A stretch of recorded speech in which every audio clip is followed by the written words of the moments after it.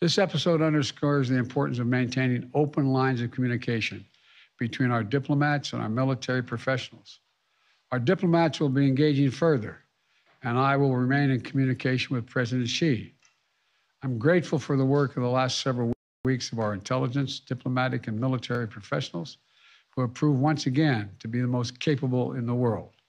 And I want to thank you all. Now look, the other thing I want to point out is that we are going to keep our allies and the contemporaneously informed of all we know and all we learn. And I expect to be speaking with President Xi, and I hope we are going to get to the bottom of this. But I make no apologies for taking down that balloon. Thank you very much.